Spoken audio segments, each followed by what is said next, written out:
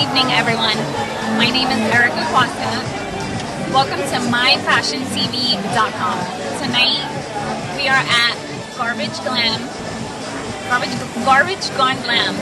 And we just finished the fashion show, and right now I am with Anna Marie Murillo, Miss New York Team Belleza Latina. Anna, what did you think about the fashion show tonight that we just saw? I thought it was a great event. I'm very happy to be here tonight. It was a great outcome, and it really showed me how many amazing things we can do with a lot of garbage and stuff that we really take for granted. So it was great to see and expose myself to that. What did you do? You recycle? Like, do you believe in recycling? How did all of that inspire you?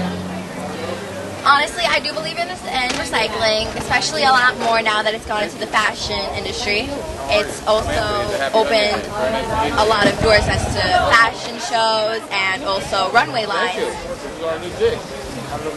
As Miss New York Team Belleza Latina, how has that experience been during your reign?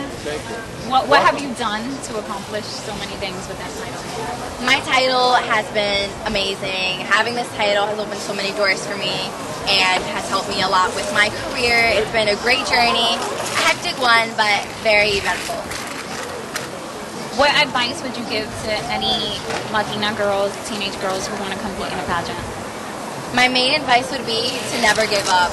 A lot of times in the pageant industry, you can get knocked down or just start to not believe in yourself. But the main thing is to never give up, because no matter what, you are amazing being yourself.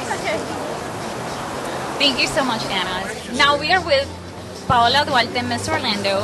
What did you think about this fashion show tonight? Well, hello everyone. I actually thought that it was a very creative fashion show. I've never seen this before, ever. It was a great experience to be here, a witness of this fashion show, and I thought it was very nice. I will try some of these things out myself. They're beautiful.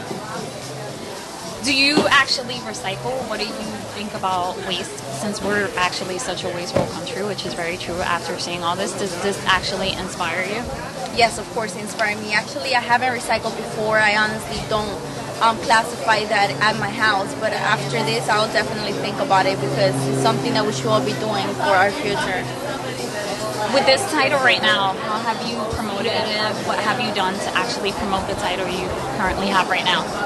It's actually amazing that I now live in West Palm Beach and I represent this state of Orlando. It's a county that's beautiful and I miss it a lot, but I also want to represent West Palm Beach. And every time someone asks me about Orlando, I am more than happy to explain to them everything about there, and it's just great for me to be representing Orlando here in West Palm Beach. What advice would you give to any Latina out there who wants to compete in a beauty pageant?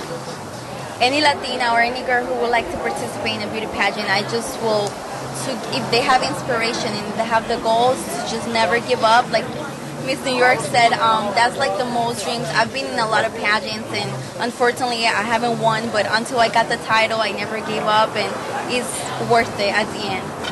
That's very true. Never give up. Anyone who wants to compete in a pageant, girls don't give up.